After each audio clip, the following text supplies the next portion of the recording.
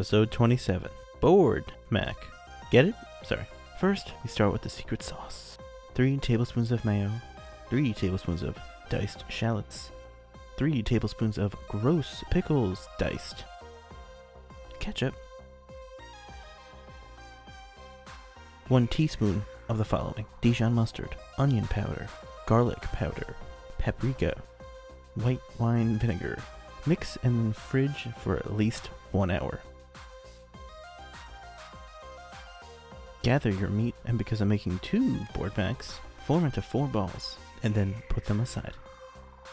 Grab your buns, make sure they are sesame seeded, because the creepy clown said so.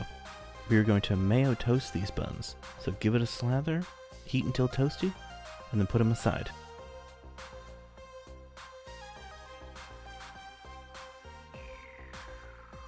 Except for these weird 2 bonus middle guys. You're gonna mayo the top, flip them, and then flatten those buns. Place your balls of meat in the hot skillet, and we're going with the smash burger method. We want to press the meat into the skillet using another utensil. We want a nice old crust on both sides.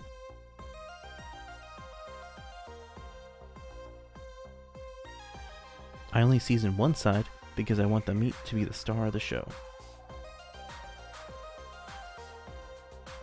Give the burgers 4 to 5 minutes, give them a good flip. Oh, look at those crispy boys. Right after you flip, put your cheese of choice on top. I use Deli American just to be faithful to the burger I'm ripping off. After 3 minutes, kill the heat and get ready for the most important part. Assembly. Bottom bun. Special sauce. Raw onions. Shredded lettuce. Meat and melty cheese. Awkward middle bun. Special sauce. Raw onions. Shredded lettuce. Other meat and melty cheese. Top bun. And there you have it. Another reason not to go to McDonald's, because this is better in only every way possible. Oh, and what's this? A regular Big Mac? For comparison? He looks so sad. Still love you though.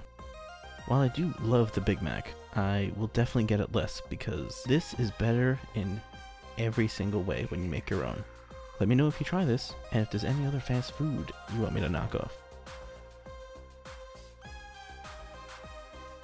Why not follow and say hi on Twitch? Thank you for watching, and I will see you all real soon.